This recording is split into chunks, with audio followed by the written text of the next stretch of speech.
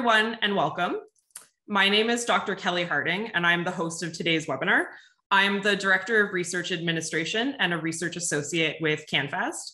My own personal background is in human development, interdisciplinary health, and health service delivery, particularly in rural and northern communities. I've worked in the field of FASD since 2010 and am involved in a diverse number of research projects in the areas of FASD prevention and women's health, FASD assessment and diagnosis, family well-being, mental health, and human rights. And I'm also joining you today as the organizer of CanFASD Trainee Program. And so I'm so excited to be here, and I'm so excited for our first group of trainees to be able to present to you today. An important step in reconciliation is the acknowledgement of traditional treaty lands and recognition for the people of the territory. The Canada FASD Research Network recognizes the historical significance and contributions of Indigenous peoples and their cultures, and understands the important role that the Indigenous community plays today and in the future. We acknowledge that we live, work, and meet on traditional territories across Canada of many of the First Nations, Métis, and Inuit whose footsteps have marked these lands for centuries. And I personally wish to acknowledge that the land on which I gather and work is in Robinson Huron Treaty Territory and the traditional territory of the Atikameksheng Anishinaabe. So just a few housekeeping items before we get going today. In an effort to make our webinars as inclusive as possible, we have enabled the closed captioning feature for those who wish to use it. So at the bottom of your screen, there's a live transcription button. You may choose to have subtitles on the screen or have a full transcript that gives you the extra detail of which panelist is speaking. We will also be recording this presentation, and it will be available on our CanFASD YouTube channel shortly following the webinar. And this Zoom webinar today has the question and answer function enabled. So participants can ask questions and upvote the questions so that the most common ones come to the top. There will be a short period of time after each individual presentation to have the speakers answer a few questions that are put forth. And then we'll also have time again at the end of the webinar for additional questions for the entire panel today. And so please note who your questions are directed towards for that component. So a bit of an introduction of our trainee program. So as I mentioned, today's webinar is the first in a series featuring our CanFASD trainees, the second of which will be taking place next Friday on June 3rd at 1:00 p.m. Eastern Time. And so this year, CanFASD launched and piloted this exciting new program for students and early career researchers and professionals in Canada who are working in the field of FASD. So beginning in January 2022, 8 trainees were invited to take part in this pilot program. And nominated by our CanFASD research leads and associates, the trainees represent a pan-Canadian group of interested students and research support staff from a wide range of disciplines and levels of training. The goals of this program are to build research capacity in the field of FASD, foster mentorship, networking, and collaboration among the trainees and leading Canadian researchers, and to encourage the next generation of up-and-coming FASD researchers. So as part of this program, our trainees have the opportunity to profile their work to the CanFASD network through things like our blog, newsletter updates, and public presentation, including today's webinar. So given that the trainees are a diverse group of researchers, you're going to hear about a variety of projects that use different methodologies and different approaches, and also are in various stages of completion. So today you will hear from 4 of our trainees on a wide range of topics, including psychologist knowledge, attitudes, beliefs, and teaching practices regarding FASD, highlights of FASD prevention research published in 2021 and the broad implications of this research, FASD and socially inappropriate sexual behavior, and strengths and protective factors in justice-involved youth with FASD. So today, Devon is our first presenter. Devon is an incoming first-year doctoral student in school and clinical child psychology at the University of Alberta. She has spent several years researching health outcomes in children and has spent her graduate career researching various facets of FASD. As a caregiver of a high support needs sibling, Devon is interested in learning ways to support caregivers and healthcare providers with strength-based intervention strategies and information about FASD. Devon's presentation is titled, "From Training to Professional Practice, Do Faculty of Professional Psychology Programs Feel Prepared to Teach Student Clinicians About FASD?" Although professional learning is lifelong, most psychologists establish foundational beliefs, attitudes, and perceptions in their graduate programs, eventually permeating clinical practice. faculty members of Canadian professional psychology programs were sent a survey exploring knowledge, attitudes, beliefs, and teaching practices regarding FASD. And so preliminary results will be shared in this webinar. So with that, we will hear from Devon.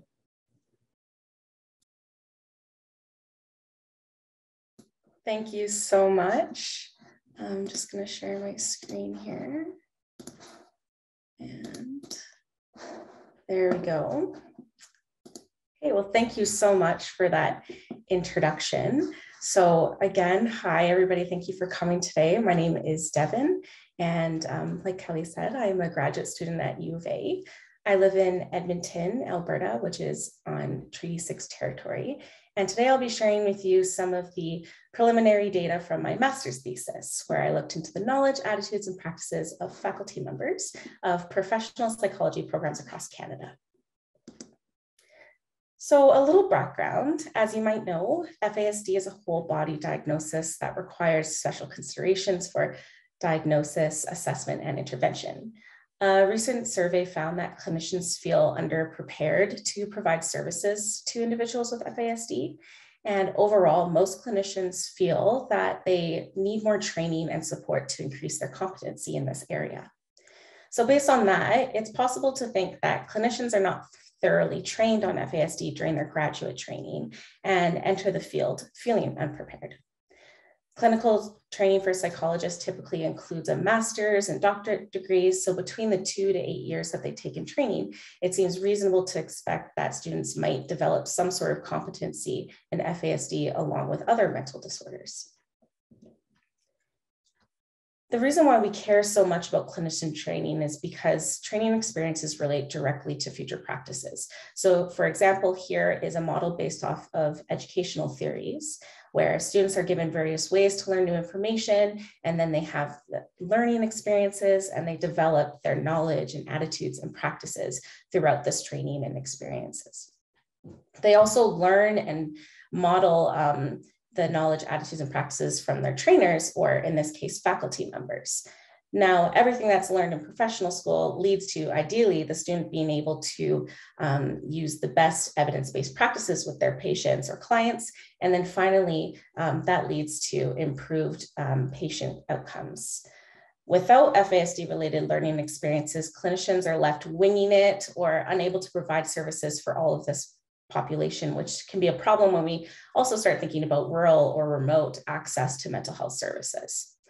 Basically, clinicians who receive adequate training on FASD are better equipped to provide evidence-based care to their patients, and these clinicians also have higher self-efficacy or self-confidence to carry out their work. So when I was talking about my thesis to a faculty member, they mentioned something about when designing a course with limited resources like time, an educator has to decide which topics students must learn and then balance it with topics that would be nice for them to learn. And currently, FASD is not a must-learn topic for students. And through my research, I want to convince you why it's important and why it should be a must-learn topic, and explore some of the reasons of maybe why it's not consistently a must-learn topic. So again, the purpose of this research was to find out why FASD is not consistently a must-learn topic. And we did this by identifying any knowledge gaps or misconceptions about FASD, common attitudes about FASD, both positive and negative, and some of the barriers that faculty members might experience that prevent them from teaching about FASD.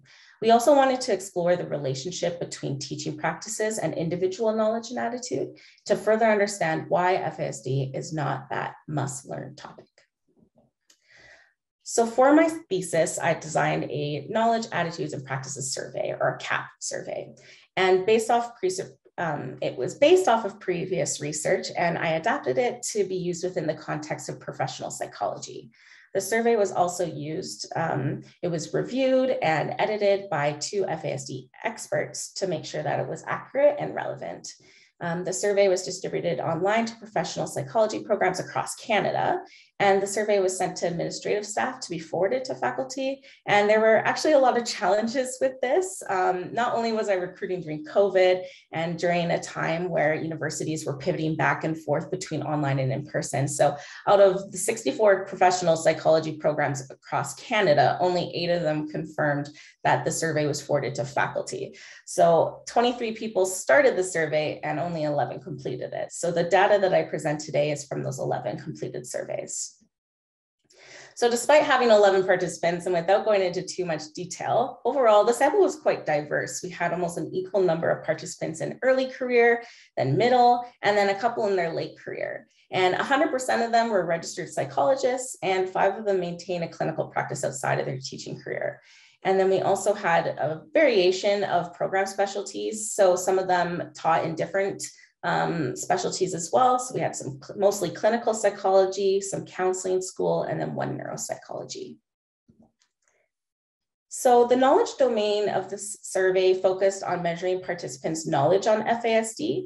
So first I asked participants how many standard drinks would be safe to consume during pregnancy. And 10 out of 11 participants answered 0 throughout all trimesters. Next, participants completed true-false questions about the prevalence rates and some common misconceptions about FASD. The participants mostly answered correctly, and nearly all participants were in agreement. So for example, when I asked them, the statement was, you can identify a client with FASD by just looking at them. 100% of them said false, which is great. And the only time there was significant variation was when they were asked whether FASD was the most prevalent neurodevelopmental disorder in Canada. Only 45% of them answered true.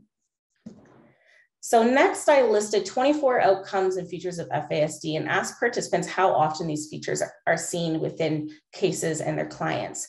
And out of those 24, I chose these ones to present. The bars aren't necessarily directionality, but it more so represents accuracy in the survey responses.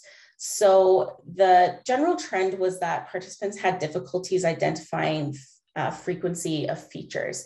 Some participants were more likely to overestimate the frequency or how often these outcomes occur in clients with FASD. So some of the examples of participants overestimating how frequent the outcomes are include facial differences, oppositional defiant disorder, and substance use disorders. And then sometimes participants underestimated how often these outcomes occur.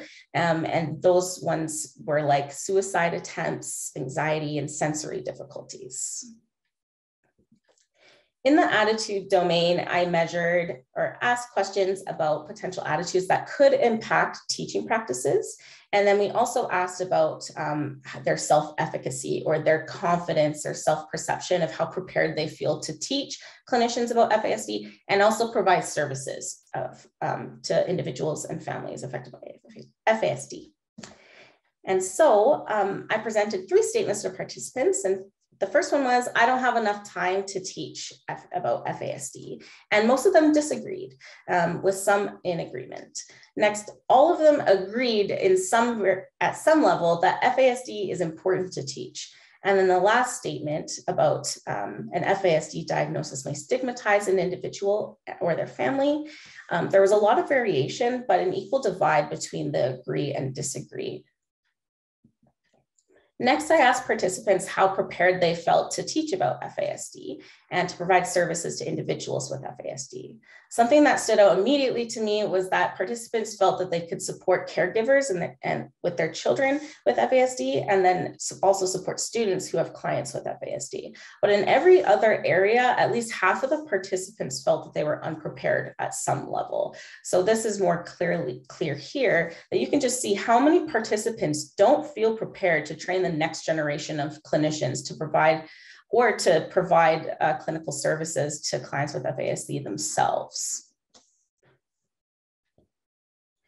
Within the practices domain, I asked questions about teaching practices. Again, there was a lot of variation, but FASD stood out as something that was not always taught. So when they were asked, I prepare specific coursework on the following disorders, you can see here, there's no orange line that says that they always do. It was mostly skewed towards never or not often presenting FASD related course material within their teaching practice. To see why that might be, I asked about the barriers that they face when deciding whether FASD is one of those must-learn topics. And what these results suggest is that participants are most likely, or they mostly feel that no one is qualified to actually teach FASD content within these programs. And that's not necessarily, it's not that they don't have enough time or whether or not the students get experiences in other pieces of their training, but it's that they don't feel that anybody's actually qualified within their department or program. And they also agreed that students encounter FASD within their clinical training, but still, for some reason, FASD is not a must-learn topic within these training programs. So in conclusion, to varying degrees, people feel that FASD is important to teach, but they just don't feel qualified or equipped to teach FASD. A limitation of this study was definitely the number of participants, but still, it was clear that there is a significant need for a more systematic approach to training FASD-informed scientist practitioners. It's not good enough to wait until clinicians are out of school, because by that point, they are already practicing or might have the time or ability or means to attain that professional development. And efforts should be made to make FASD related information more accessible for faculty members of professional psychology programs, because we want to train future clinicians in a way that not only makes them feel more competent and able to provide evidence-based services, but also that they have the opportunity to support healthy outcomes in individuals with FASD and their families. And that was all that I have for you today. So thank you for listening. Well, myself and I'm sure many of the attendees here look forward to the next stages of your work. So thank you very much, Devon. Thank you so much for your time. So our second presenter today is Ella Huber. Ella is a research and knowledge exchange assistant at the Center of Excellence for Women's Health. At the center, Ella's work is focused on FASD prevention and applying a sex and gender-based analysis to substance use, research, and health policy. She also supports the communication and knowledge exchange efforts at the center in efforts to bring knowledge to action. Ella holds a Bachelor's of Arts in Psychology with honors from the University of Victoria. Ella's presentation is titled "A Look at the Literature on FASD Prevention in 2021, Prevalence and Influencing Factors of Alcohol Use During Pregnancy." This presentation will focus on the 2021 annual annotated bibliography of articles related to FASD prevention that is conducted by the Prevention Network Action Team of the CanFASD Research Network. The presentation will attend to the annotated bibliography as a whole and how it contributes to policy and practice, with specific attention to how research on prevalence and influencing factors of alcohol use during pregnancy can inform FASD prevention efforts. And so with that, we will hear from our second presenter, Ella. Thanks, Kelly. Let's just get my slides going here.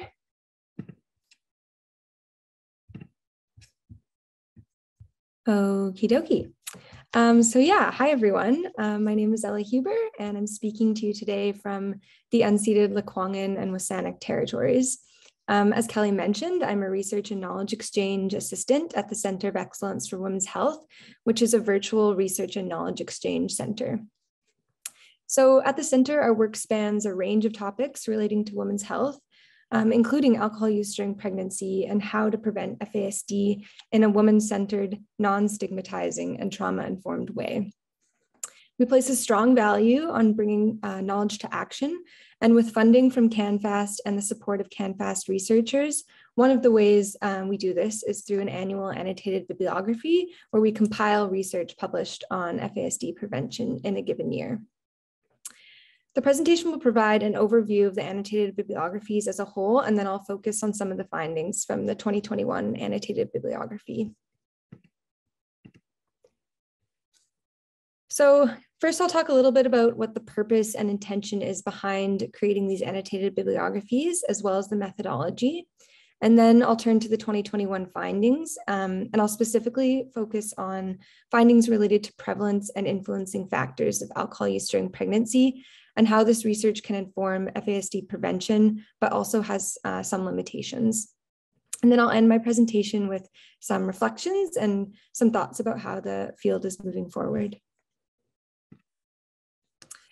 So why an annotated bibliography? We've been conducting the annotated bibliographies since 2013, and they're intended to provide up-to-date evidence to those involved in FASD prevention work. So by compiling the research evidence each year, we can identify trends in the research, such as what topics are being investigated, what countries are involved in FASD prevention research, and also we can identify the evolution of knowledge as new discoveries are made in the field. We can also use this evidence to inform policy and practice efforts, and we can identify gaps in the evidence and see where we need to focus our future research endeavors. So how are they created? Each year, it's much the same, but for the 2021 bibliography, we first searched 6 databases for articles published between January and December 2021 using a list of search terms. And then we screened the articles for eligibility. So we only included articles published in the English language and articles related to prevention of FASD. So anything else about FASD, such as diagnostics or clinical presentation, would get excluded at this point. The articles are then categorized into themes, and then a team of researchers from the Center of Excellence for Women's Health and from CanFASD write the annotations based on a rubric. And then finally, the annotations are compiled into the bibliography and summarized. And then in the past 2 years, we also summarized the findings into an executive summary. So as mentioned, a part of the methodology is to categorize all the articles into themes. And these themes are based off of the 4-level prevention framework, which was created by the Prevention Network Action Team of CanFASD. So just to walk you through these levels a little bit, level 1 is focused on broader public awareness raising efforts, the promotion of girls' and women's health, and is also developing community support for FASD prevention. Level 2 is about discussions or brief interventions with all women of childbearing age about reproductive health, contraception, pregnancy, alcohol use, and related issues. And this is encouraged with support networks as well as healthcare professionals. In level 3, the focus is on specialized, holistic, and culturally safe supports and services for pregnant women who have alcohol problems, as well as other health and social concerns. In level 4, postpartum supports for mothers and children are the focus, as the postpartum period is an important period for preventing alcohol use in future pregnancies, as well as maintaining any positive health behavior change that was made during pregnancy. Supportive alcohol and child welfare policies are at the center of the framework, as they are key to creating an environment that supports prevention at all 4 levels. So for the annotated bibliographies, we also categorize articles into 2 additional themes, one being the prevalence and influences of alcohol use during pregnancy, as well as another category that encapsulates multiple levels of the framework. So articles about stigma or ethical issues and systemic approaches to prevention. And each year what we see is that prevalence and influences of alcohol use during pregnancy emerges as a top theme that articles are focused on. And this research can support prevention efforts at all levels of this framework by improving our understanding of risk factors as well as at-risk populations, so that prevention efforts can be tailored to need and resources can be appropriately allocated. So in 2021, 99 articles were included from our searches, and this table provides an overview of the number of articles found in each topic area by country. And also to note, there were 4 papers that were attributed to more than one topic and 4 papers attributed to more than one country in this table here. So consistent with previous years, in 2021, research on FASD prevention was mostly focused on prevalence and influences of alcohol use during pregnancy, as well as level 2 prevention. And then also consistent with previous years, it was most often generated in the US, Canada, the UK, and Australia. So here are some examples of the prevalence estimates we saw for alcohol use during pregnancy in the 2021 articles. And what I want to point out is that the prevalence varies quite a lot depending on the population being studied, as well as how alcohol use is being operationalized, measured, or detected, the time period chosen to study, as well as the pattern or amount of use being measured, etc. So for example, the finding of 1.1% from the Canadian study on the left here is measuring when alcohol use was identified as a risk factor by a woman's antenatal care provider, while the finding of 11.58% is from a Korean study that measured self-reported alcohol use at least once during a woman's pregnancy. And it's noted in this Korean study that the finding dropped to 1.13% when looking at continued alcohol use through all 3 trimesters. In the US study that found a prevalence rate of 7.7%, they also found discrepancies by race in terms of who was being screened and counseled about alcohol use during pregnancy. Finally, the finding of 5.3% was detected through a biochemical agent that can detect alcohol in the blood up to 2 weeks later. And this Dutch study found that most women who tested positive for alcohol did not disclose their alcohol use to their care providers. So the example findings I presented are helpful as they can help us identify at-risk populations of women so that we know where to put our prevention efforts and tailor to need. Understanding the prevalence of alcohol use during pregnancy is especially helpful for securing funds needed for prevention initiatives by demonstrating need. However, it's also important to remember that alcohol use during pregnancy remains highly stigmatized. And as was demonstrated in the research, many women may not feel safe to disclose their use. Additionally, service providers don't always consistently and compassionately ask women about their alcohol use, and this is also seen in the research. So taken together, it's likely that the prevalence estimates we see in the research are underestimating the true prevalence of alcohol use during pregnancy. An additional challenge is that research is often focused on the prevalence of FASD and less attention is given to the prevalence of alcohol use during pregnancy. So while understanding the prevalence of FASD is important, we do also need to understand the prevalence of alcohol use during pregnancy so that we can create prevention initiatives that support women and their child's health and well-being. The search terms used in the 2021 bibliography were updated to kind of capture this nuance and focus in on the prevalence of alcohol use during pregnancy rather than the prevalence of FASD. Articles that are focused on the prevalence of FASD are captured in CanFASD's list of top articles, which they also produce annually. So in light of these benefits and challenges with prevalence evidence, it's important to bolster this kind of research with research on the influencing and contextual factors of alcohol use during pregnancy. So what did we find in the 2021 articles in terms of factors that influenced women's alcohol consumption? So I'll walk you through a bit of a list of some of the factors we found. We found factors related to mental health, substance use, and trauma that emerged in the research. And depression especially appears to influence women's alcohol use during pregnancy. And this is something that we do see year after year in the annotated bibliographies. We also saw various kinds of relationships and relational factors as having important influences on women's use. So as can be seen on the list here, partners' influence came up in a lot of different articles, as well as the influence of relatives and friends, household members. Gender-based and intimate partner violence is an important factor to be considered. And the knowledge and messages about harms continues to emerge as an important factor year after year. So the work being done to inform the public and encourage health providers to have conversations with women is still very relevant and important. We also see social determinants of health, such as age, education, income, race, housing, and geography as important influencing factors, as well as stigma and access to supports emerging as factors as well. So understanding these individual social, contextual, and environmental factors can help us at all levels of the four-level prevention framework.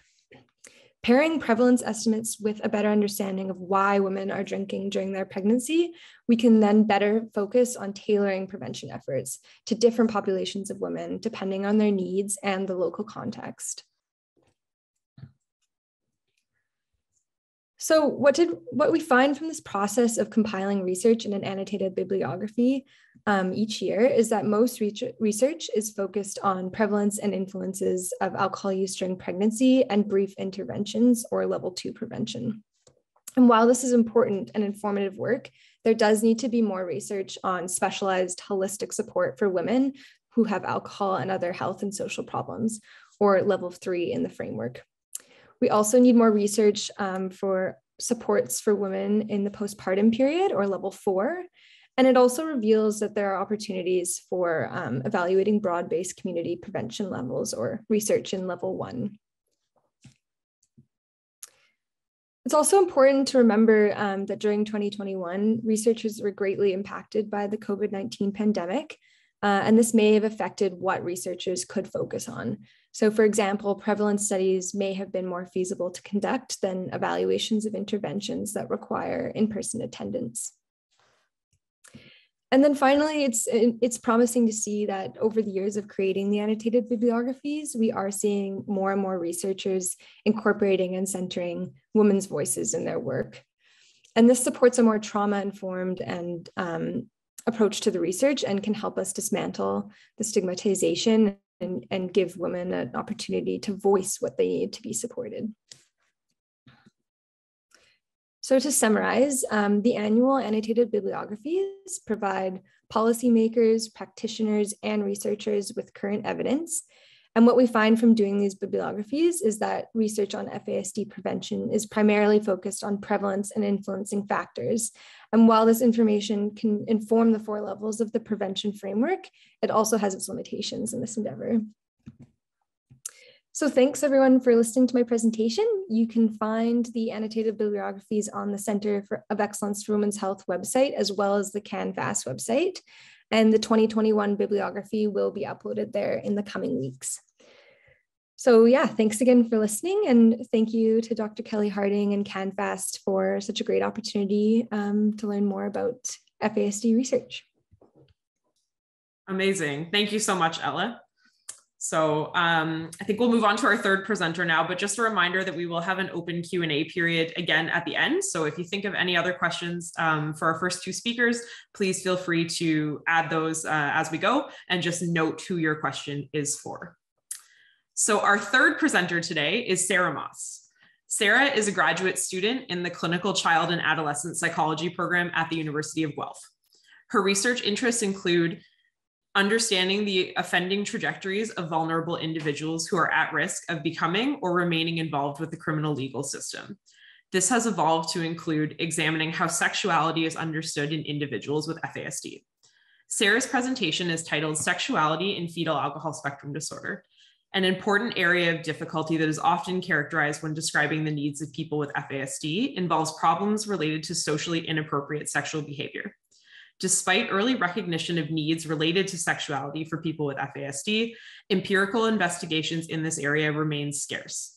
The current research project aims to identify the available literature on sexuality and FASD and identify gaps to facilitate future research. So Sarah, I'll pass things over to you.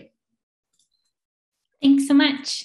Okay, hopefully this goes smoother than it did before. Oh, okay.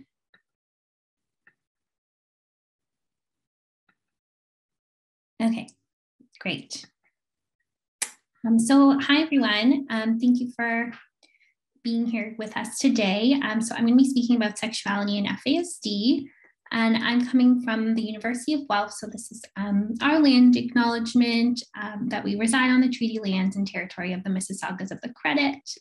And I wanted to give some acknowledgements to my advisor, committee, and collaborators. Just have to move this, there we go. Okay, so before I launch in, I just want to quickly cover that I'll be using the mouthful term socially inappropriate sexual behavior throughout my presentation. And the reason for this is that this term provides a framework that emphasizes that the sexual behaviors themselves are not inherently problematic, but rather it's the context in which the behaviors are occurring that views them as wrong. So oftentimes sexual behavior can be mislabeled as inappropriate or problematic, when in fact the possible contributors to the behavior provide important insights into the diagnostic and management strategies that were under consideration. So for example, these contributors could be cognitive capacity, curiosity, or impulsivity, so kind of personality traits, what are known as atypical sexual interests or paraphilias. Contributors could be substance use or difficulties with social interactions. So a whole kind of range of things to consider and keep in mind as I go through my talk today. So turning back to FASD, socially inappropriate sexual behavior is often characterized as an area of difficulty for some people with FASD. We also hear it categorized or used as an example of a secondary disability or a functional manifestation of FASD. We see references to socially inappropriate sexual behavior in different diagnostic guidelines for FASD and broad review papers on the topic.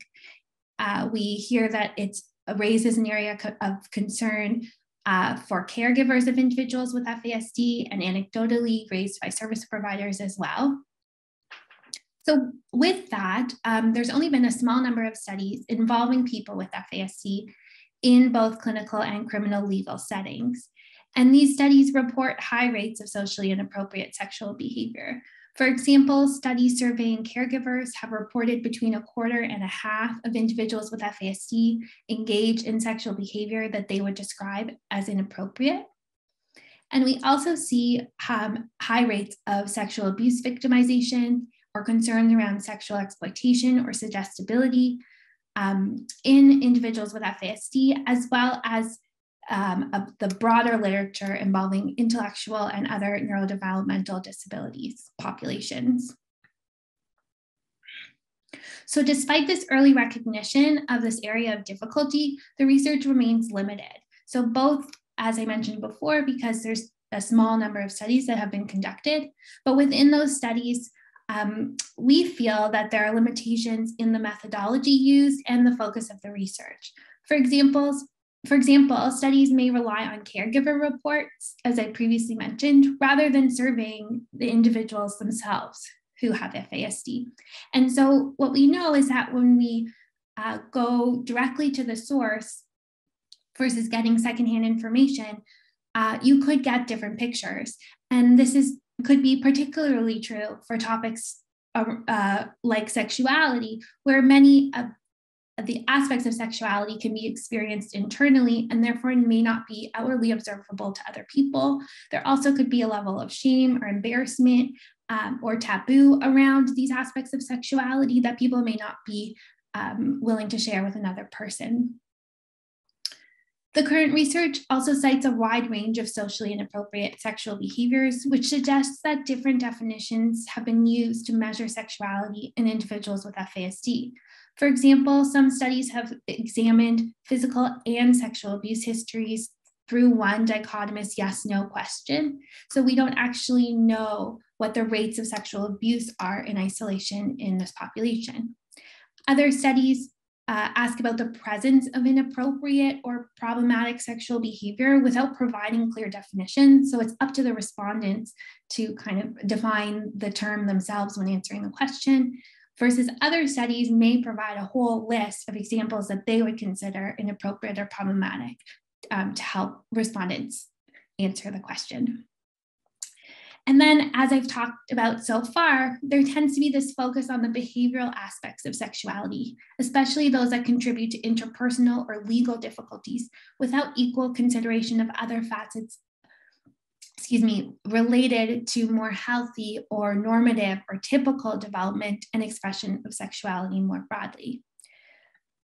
So we may be asking, what are those other aspects? So if we turn to the definition of sexuality as provided or developed by the World Health Organization, we can see, as I've highlighted in the first highlighted set of texts, we see those behaviors noted, but we also see some internal facets like thoughts and fantasies, attitudes, values, We see an interpersonal perspective coming into play in terms of roles that people may play in different situations, relationships as well. And then the latter part of the definition highlights this interaction of different factors that come into play when considering sexuality. So just as we talk about FASD being multifaceted, sexuality is multifaceted as well. It's more than just this behavioral expression that seems to be the focus of the literature and involves a complex interaction of many different factors. So we can say it's kind of a multifaceted topic involving these two areas of research. So one way that we can try to guide our exploration of sexuality in FASD is turning to theoretical frameworks. So the first one that I'm going to discuss that we're using to guide this research is the biopsychosocial model.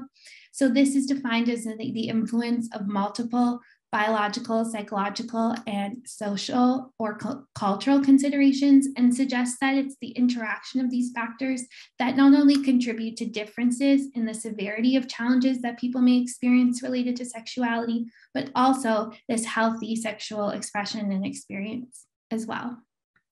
So some examples, okay, there we go. So some examples pulled from the literature to kind of go through these three sets of factors are here on the slide. So in terms of the biological factors, we can look at research using preclinical or animal models, which show a teratogenic effect of prenatal ethanol exposure being associated with alterations in sexual development. So these can include decreased testosterone in males and delayed sexual maturation in females. If we look at the broader intellectual and other neurodevelopmental disability research, we see that caregivers have reported using hormonal or surgical management strategies as a way of managing sexuality. In terms of the psychological factors, I already mentioned these experiences of abuse and victimization, but we also hear reports of elevated rates for some people related to substance misuse or poor mental health.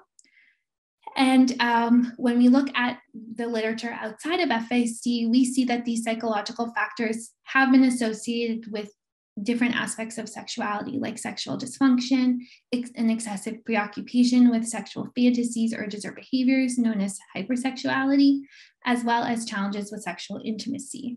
And then the social and cultural factors that could be relevant is, again, turning to that broader intellectual and other neurodevelopmental disability literature. There's this tendency to categorize individuals in a dichotomous fashion, either as being viewed as asexual or only engaging in sexual behavior that can be considered atypical or problematic. So either way, there's this framing of sexuality as taboo for these populations. So as you may be thinking, these examples that have been drawn from the literature are quite deficit focused, and they don't recognize, as I've mentioned a few times already, these opportunities for healthy and normative sexuality in individuals with FASD. So the other theoretical model that we're using in our examination of sexuality in FASD is a bioecological systems model. So this model proposes a dynamic and bidirectional interpersonal interaction between the individuals and their environments. So there are 4 different levels that I'll quickly go through. The first one is microsystem. So this level involves aspects of an individual's life that they interact with directly. So for example, how are individuals learning about sexuality? Is it formally, like through sexual health education provided at school or at home, or is it informally through conversations with caregivers, siblings, and peers? The mesosystem involves the interactions between individuals' microsystems. So an example of this could be a child's caregiver sharing their perspective with their child's teacher regarding if and how sexual health and sexual education should be taught in the classroom. The exosystem involves informal and formal structures that indirectly include an individual through their microsystem. So an example of this is how sexuality is portrayed in the media consumed by an individual, or what access they have to social services or healthcare that could impact their decisions around sexual behavior. So an example of this could be the cost of contraceptives or the access to contraceptives. And last, the chronosystem involves the environmental changes that occur over one's lifetime and influence their development. So these could be governmental decisions, and one topic of relevance right now is like the legalization or access to abortion. So again, when considering these examples across these two frameworks, some are specific to individuals with FASD, but others are meant to highlight the complexity of sexuality and the importance of considering different ways it can be conceptualized, or where it may not have been in the current literature. So now turning to my present study, we know that there are gaps in the existing literature on sexuality and FASD. Hopefully I've convinced you of this by now. And we know that there are differences in if and how these various aspects of sexuality have been considered in FASD presently. We also know that socially inappropriate sexual behavior is an area of concern, but we don't really know what's being done in terms of management strategies to address this concern. So all of this suggests the need for a scoping review to provide a fulsome understanding of sexuality in individuals with FASD. And you may be wondering why a scoping review when there are so many different types of reviews. And the reason for this is because it can be useful as an emerging research area. So these are our research questions that are being used to guide our review. So the first one is, in whom has sexuality been studied in individuals with FASD and or other relevant preclinical animal models of prenatal ethanol exposure? Secondly, how has sexuality been conceptualized and measured in research focusing on FASD, and what aspects of sexuality have been identified? Third, what risk and protective factors are associated with engaging in what we're considering more normative, typical sexuality compared to aspects of sexuality that would be considered more atypical or problematic or illegal? And fourth, what is known in published peer-reviewed literature about prevention, support, and intervention strategies addressing sexuality for community, clinical, correctional, and forensic FASD populations? So in terms of the methodology we're using, we're conducting two parallel searches in order to help categorize the human and the animal literature. We're doing this across 6 databases, and we're currently reviewing relevant article titles pertaining to FASD and sexuality using an identified list of search terms that has been informed by relevant prior reviews in the FASD and in the sexuality fields. The titles, abstracts, and full text sources are being screened by me, and we're using this quality control tool for screening titles and abstracts by a second reviewer who reviews a subset of the results. And then following the full text review, data extraction from the sources identified as relevant are being pulled and entered into a standardized data extraction form using Covenant software and Excel.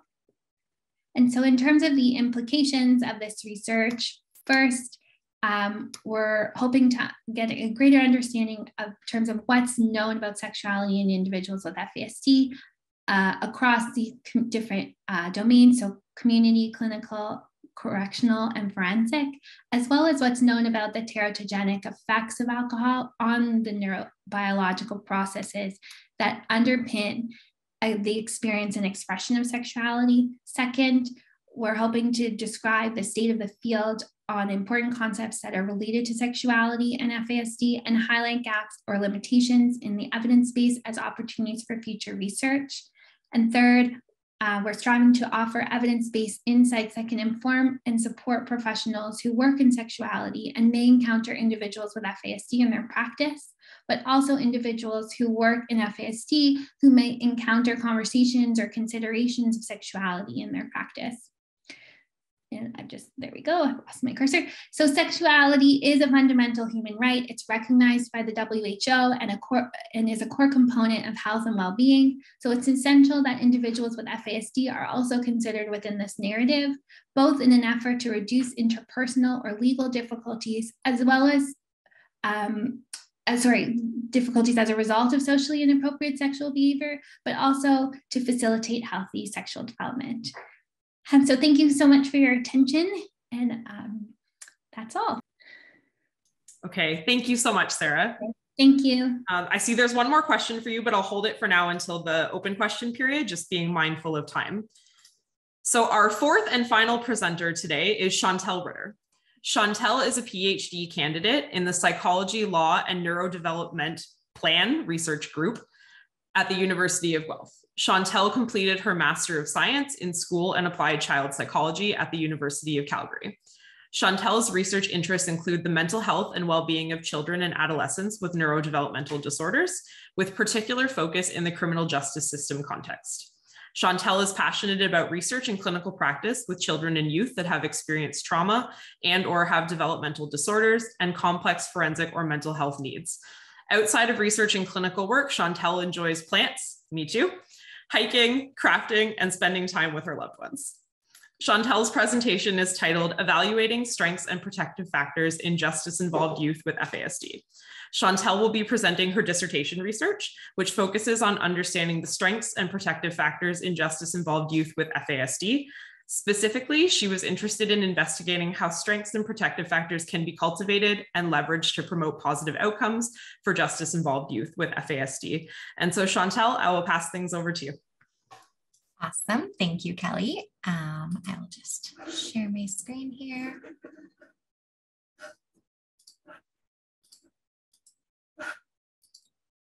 All right. So hi, everyone. I'm so happy to be here talking to you all today.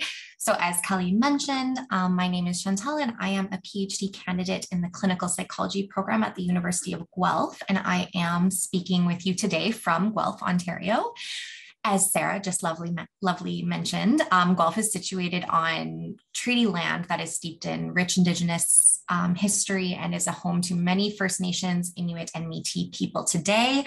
So today I just want to acknowledge the Mississaugas of the Credit First Nation, of the Anishinaabe peoples on whose traditional territory I reside. Today, I'll be speaking briefly about my doctoral program of research, which is conducted under the supervision of Dr. Caitlin McLaughlin, and my talk is titled Evaluating Strengths and Protective Factors in Justice-Involved Youth with FASD. Broadly, here are the aims for my presentation today. I would like to start by briefly discussing the current deficit-focused narrative for justice-involved youth with FASD. Then I hope to quickly address some of the major limitations of this perspective. I'll then move into discussing the first study conducted as part of my dissertation, which is a scoping review of the literature. And I will then discuss where I hope to go with this research and why this is an important topic and my passion project. So we are all here today because we know, we work with, we live with, we care for, and we love someone with FASD. So I'm not going to spend any time talking about what FASD is, as I'm sure we are all very well aware. And as you all know, FASD is highly stigmatized and often discussed in terms of deficits and struggles. So for instance, the current narrative is dominated by the discourse of mental health problems in FASD, physical health problems, and other neurodevelopmental impairments such as memory difficulties, impulse issues, processing speed, and all of that. This has been super helpful in the research to identify areas of need, create interventions, provide support, lobby for funding, all of those wonderful things. And this is where the story has primarily been focused in the research world. We often in the research come across negative outcomes such as justice involvement, missing school, poor performance in school, family stress, and all of those things. In particular, my program of research focuses on justice-involved youth with FASD, and this is what I'll be talking about today. To start us off, I'm just going to do a quick overview of some of the statistics we often hear regarding justice-involved youth with FASD. So broadly, research has estimated that the prevalence of individuals across the lifespan is somewhere between 10 to 36% of individuals with FASD that are involved in the justice system.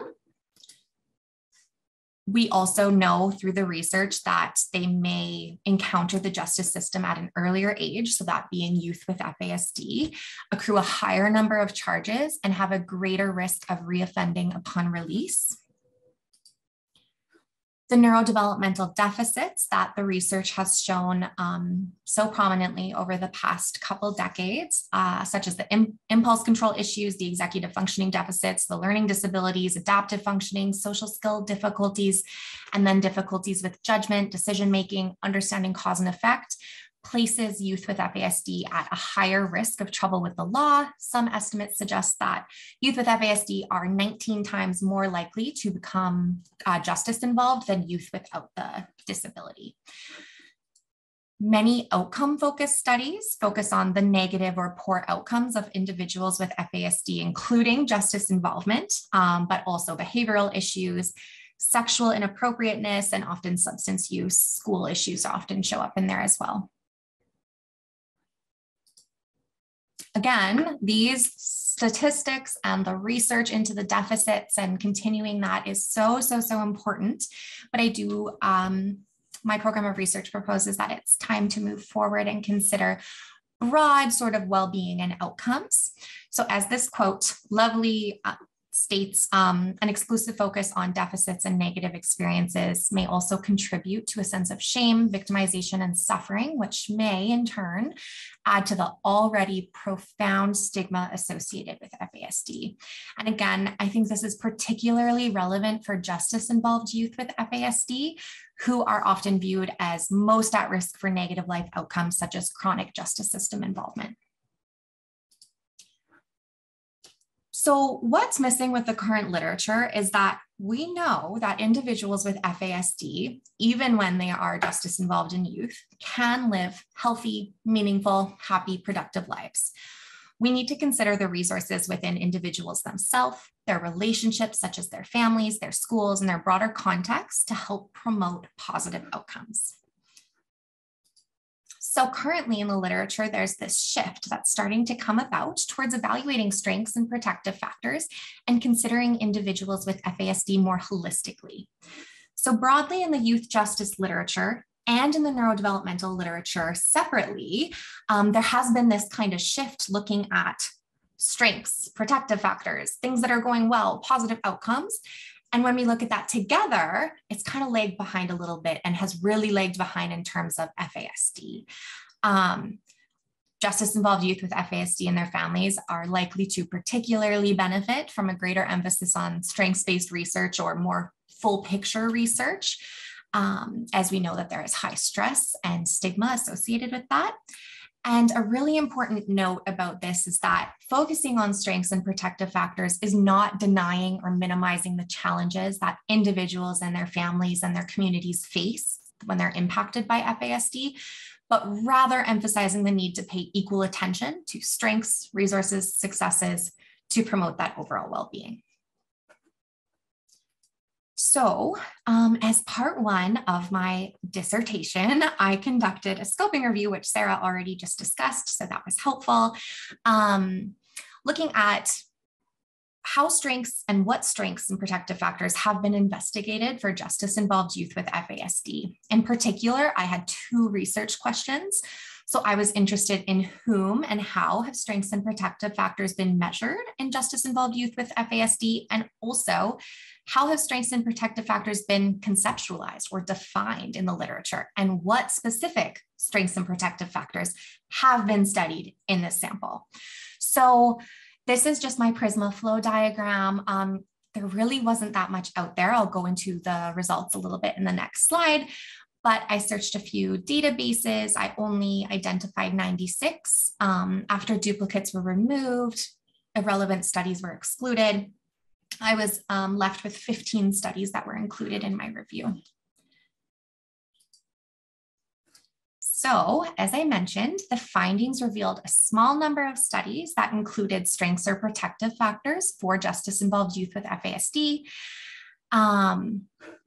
And many of the studies, which this is really important, did not emphasize or directly study strengths or protective factors, but rather mention these tangentially along with other findings. So for example, in one study that was talking about language and diversity. They used that as a strength, although that was not the intention of the study. It just came out. The literature really lacked clear definitions of strengths, and few studies used a relevant conceptual framework. And of note, only 2 studies included validated measurement tools. So this was the Child and Youth Resiliency Measure, and also the SAVRE, which is a risk assessment tool. Other than that, studies were primarily qualitative, and again, strengths kind of came out accidentally per se, and often were not the focus. Another thing that's really important to notice here is that a majority of the studies actually focused on adults, or kind of, people that have been living with FASD for longer, and the youth was harder to find studies that focused on strengths. So some of the studies that are included in this scoping review actually span a wider age range. When I was really kind of capping it at, a young adulthood, maybe 25, I included broader studies because many studies included individuals across the lifespan. So when we look at all of this taken together thus far, we really see not much clarity, not much conceptual definitions, no theoretical frameworks, and just not much research in this area. In examining what specific strengths and protective factors have been identified in the literature, I separated these across a bit of an ecological framework. So considering the individual, their relational or familial context, and then the broader context that they live in. These are what came out through the scoping review. So individually, we see things like resilience, hope, some personal strengths that are mentioned, such as kindness, artistic, a love for animals, things like that, willingness to change, and enculturation. When we go to the next level, we've got that familial or relational level. We see that structure and supervision is a very important protective factor, support, stability, and relationships, and pro-social friendships. When we look broader at the community or contextual level, education and access to education or employment was really important in promoting positive outcomes, support from other people, even broader relational people, and early diagnoses were a very important protective factor. So summing up some of that, strengths and protective factors were again most often provided by caregivers. Youth were occasionally asked in conjunction with their support persons, but there's really little to no research incorporating other perspectives such as just service providers, just caregivers, or just youth themselves asking about strengths in particular.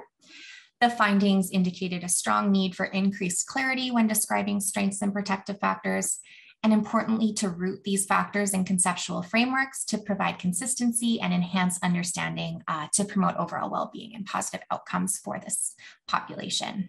So this leads me to the second part of my dissertation, which I'm just going to be referring to as my broad program of study because this is underway currently.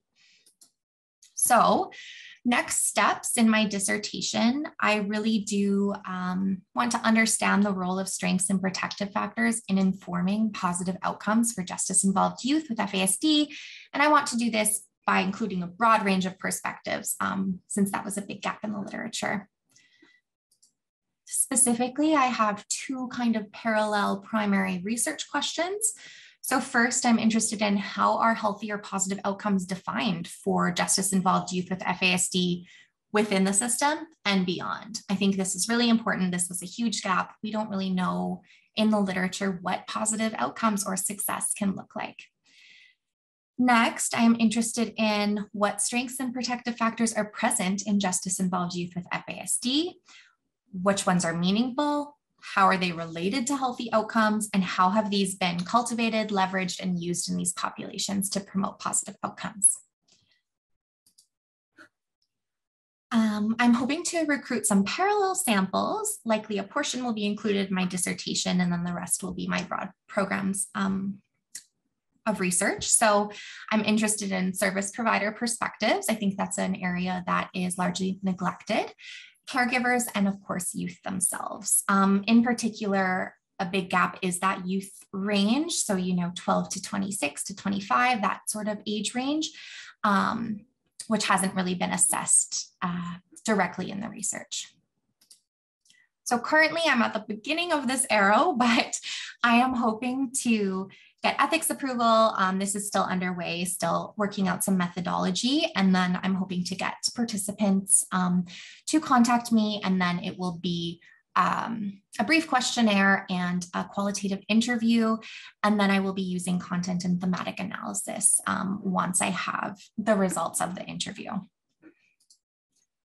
And the important stuff, why does this matter? So broadly, findings of this second kind of component and my program of study overall will really aim to provide conceptual definitions of strengths within this population and to help identify salient strengths, protective factors, and desired positive outcomes for youth with FASD who have been justice involved. Broadly, this work may provide important insights as to why it is crucial to include strengths and protective factors in our holistic understanding of this population. And hopefully this will contribute to a shared understanding of factors that can either prevent youth from getting into trouble with the law, lessen recidivism, or promote desistance, and just increase quality of life overall. Okay, so taking a step back, a broad kind of conclusion for my overall program.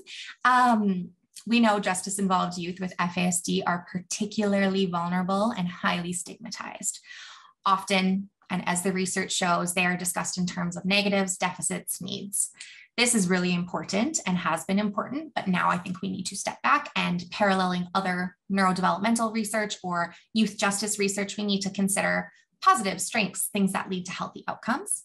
We know that youth with FASD that either are or have been justice involved can live healthy, happy, productive, meaningful lives. And really, I just want to better understand and evaluate strengths, protective factors. How do we use these? How do we promote positive outcomes in this population? Just a few quick acknowledgements. So I would love to thank Dr. Kelly Harding in the CanFASD Trainee Program. Of course, Dr. McLaughlin and the Larger Plan Lab at the University of Guelph, my committee members, Dr. Margaret Lumley and Megan McMurtry, and then other Canada FASD research associates such as Dr. Katie Flanagan and Dr. Jackie Pye, who have been supports in this process. So if anyone is kind of interested in learning more about this, or once it gets up and running, my email is here. And again, I'm just very passionate about this, and I hope that we can see how important it is and I can answer some questions. So thank you all so much.